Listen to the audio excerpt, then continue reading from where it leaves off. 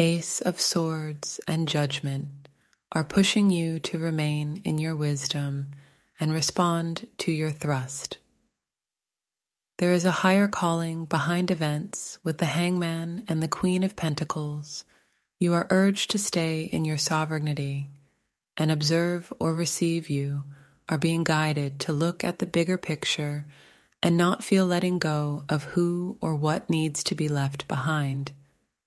You are exerting strong boundaries and remaining in place to observe and evaluate what has changed.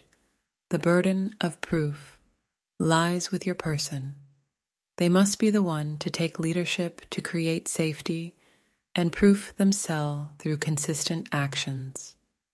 There has been a major breakthrough in your person's head of space.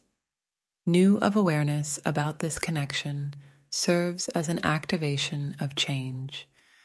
It's as if they are seeing things from a whole new perspective, seeing through their own eyes. Your person finally realize how much you love them and how much they love you too. Your person is accepting their faith, accepting this path, accepting what is already written in the stars in 3D.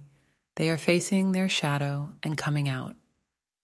Victorious, they are fighting internal and external battles to create new pathways forward towards you. Divine timing is at play, especially in terms of cycles or planetary influences. The power of love and surrender increases the capacity to hold trust, give, and receive unconditional love. This creates measure alignment between you and your person. Fast movement forward is highlighted. Your person is going to take inspired actions forward. Your person is shifting into their emotional mastery and getting in touch with the depths of their heart. They know they have created lots of mistrust and misunderstanding.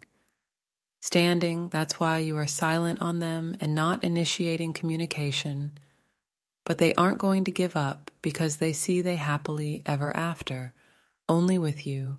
They are in action mode. Thanks for watching and subscribe for more upcoming channeling.